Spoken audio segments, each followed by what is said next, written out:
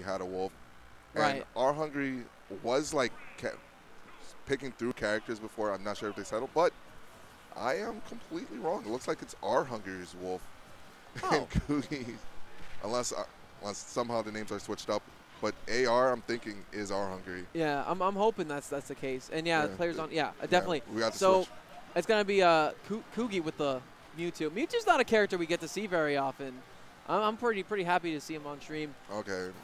Yeah. Nice recovery stall. But yeah, Mewtwo, definitely a rarity of a character. Not as strong as their past iteration, but definitely still a strong character. Has some mix. Right. I mean, can we just talk about the fact this is the third Smash game he's been in? And he was fine in Smash 4. He's pretty good. Like I think just below A tier, maybe like. Yeah, I think it was a solid. Bit. I think it was a solid A tier. Yeah, like carried by Abadongo. And that's a player to be carried by. Right, absolutely. Wadi. And then, yeah, we got Wadi in this game, who's pretty much holding it down. But very few other players really using this character to his maximum potential. I think. And I think he's got a really good telling of the glass cannon archetype. Yeah, no, I definitely agree with that. This character is such a lightweight, but can kill so early and able to go off a lot deeper than what a lot of people expect. So we might not going to see it right here, but Cougy can go out and just snipe a Wolf's recovery with a bear and able to shark out there. Right. We were seeing attempts for a down throw forward air. That forward air hits like a semi-truck, man. Oh, no, it definitely does. Yeah, sweet spot of those up airs and back airs are pretty strong too. But the first stock will be taken by Arhungry with the Wolf. Yeah, that dash attack, definitely a strong Wolf tool. And this is what we want to see. We're going to see Wolf start to rack up damage. You see 2 hits already at 23%. Yeah, man. Yeah, Wolf just hits so hard.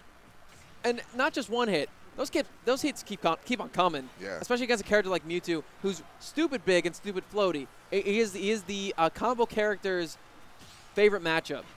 Yeah. Oh, okay. Getting hit by the shadow ball right there. But 171%. Wolf ain't that heavy. No, he's not. He might have some steel boots, but. Yeah. And on top of that, Cougy's looking for that one hit that he's going to be able to take the stock with. Yeah. And so this is where Arhungry is just taking advantage of Basil. The ability to do the my turn, your turn basis. So Arhungry is just attacking and then baiting out, and Cougy thinks it's their turn, but it's actually not. Arhungry just punishes them for a false punish and just correctly spacing their aerials. And you already see living to 181, 198%. That's a good Wolf stock. Yeah. And 59% on their last stock. So he ran away with that. Absolutely did its work. Now Cougy's going to have to take 2 stocks away with this much damage on their first one against a character like Wolf, who has a plethora of really good killing options. Oh, yeah, definitely. But 59%. Nothing to sneeze at. Yeah, and damage is still stacking up. Yeah, if they caught that disabled, that would have been the stock, actually.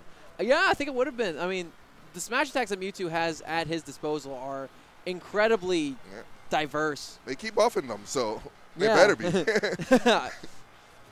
It's like, yo, this down smash is not strong enough. That up throw? No. Nah. So fast fallers die slower off the top. Yeah, that's true. That's true. So that's the weight differential coming into play there. Wolf might be a lightweight, but that fast faller archetype still makes him quite survivable in those situations. But the dash attack, going to be trading and taking that game. Yeah, wait, did he trade with forward air and still live? Yeah. Wolf's crazy. That's insane. Arhungry's crazy. Wait, so hang on. Yeah, You're telling me he got hit by Shadow Scratch at the ledge That's what he got at called? that percent. He ended the game at 160 and ended up in the middle. Yeah. How did that happen? Arhungry's nasty. He pulled some black magic out at that point. Yeah, no, definitely. I'm for it. I mean, yeah. If black magic gets you first place, let's go, Arhungry. Yeah. So Arhungry taking the first game. Yeah, in a 2-stock fashion. Sponsored by YouTube.com. right. Go sub right now. Yeah. It really costs you nothing. All right. So I want to see if Cougy can adapt. That's the big thing with players, like the first round players or the lower seed players, is the ability to adapt to these situations and develop new game plans on what went wrong and devise new strategies. Yeah, I think that's the most important thing you can learn. Tech skill's important. Yeah, execution, you kind of need that, but having that mentality of, okay, what do I got to do to get this win? I lost here. How did I lose? Why did I lose? And how do I fix that? That's what sets players apart. Yeah, and this is already going a lot better. Now getting that disable, we're going to see a back throw. Not going to kill just yet.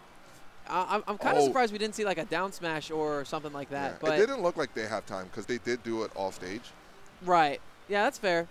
And at the very least, it's a free recovery, and it puts. I mean, the grab gives you stage control. That's fine, but that back air hitting the dome. Yeah, and you saw Arhungry bait that out, do a fair on shield. You can't grab that fair at that position, and it's just back aired him for it. Right. Yeah. That back air is such a good move as well. It's got a long hitbox. It pushes Wolf away from where he's hitting, so it's safe. It's really easy to space. It's auto cancelable. Got some dummy good hitboxes and just damage sometimes as well. Yeah. All right, catching the jump right there. And it seems like Cougy's been liking to jump a lot from ledge, so Arhungry scouted that out and just hitting them back with Nair.